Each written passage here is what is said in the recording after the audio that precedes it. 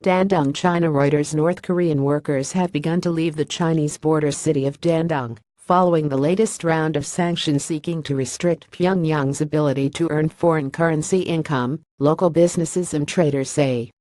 Almost 100,000 overseas workers, based predominantly in China and Russia, funnel some $500 million in wages a year to help finance the North Korean regime, the U.S. government says.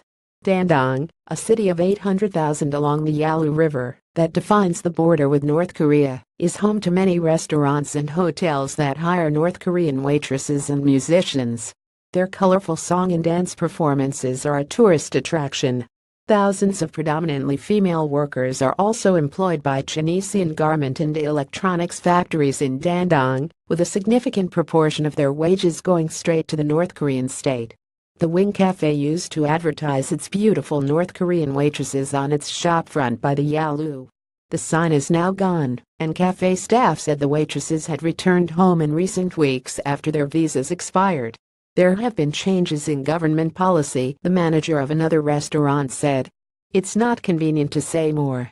Recent videos circulating on Chinese social media appear to show hundreds of North Korean women waiting in line to clear immigration at Dandong's border gate.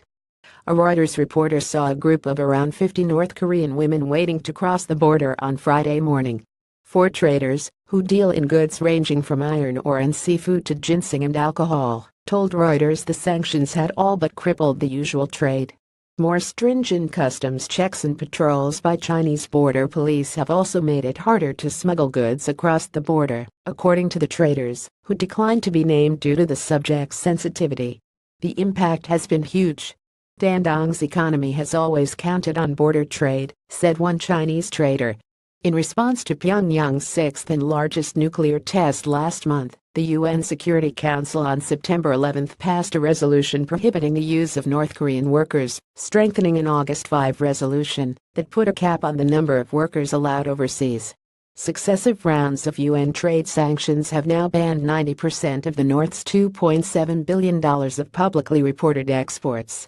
The September 11 sanctions also ordered the closure of all joint business ventures with North Korea and added textiles to a list of banned exports, which already included coal, iron ore and seafood. In a statement on Thursday, China's Ministry of Commerce ordered the implementation of the new sanctions across the country within 120 days. Forced to leave, the sanctions allow workers to serve out existing contracts. Business people in Dandong, through which most of trade between the two countries flows, said contracts could not be renewed and new visas were not being approved.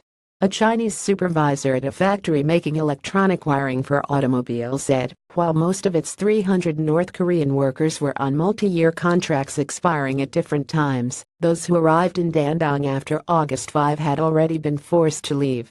He did not say how many. The sanctions have come as a rude jolt to Dandong businesses and traders who had long rolled with North Korea's unpredictability, but believed their neighbor's economic reliance on China would keep its belligerence in check. Dandong is one of the larger cities in Liaoning province, whose Rust Belt economy has struggled under national campaigns to curb industrial overcapacity and noise pollution. Liaoning was China's worst performer in the first half of 2017, registering GDP growth of 2.1%, compared with the national rate of 6.9%, according to official statistics. The economy hasn't been doing well here for the past 2 years, said one trader. This is making a bad situation worse. Reporting by Philip Wen, editing by Bill Tarantor, Standards Thompson, Reuters Trust Principles.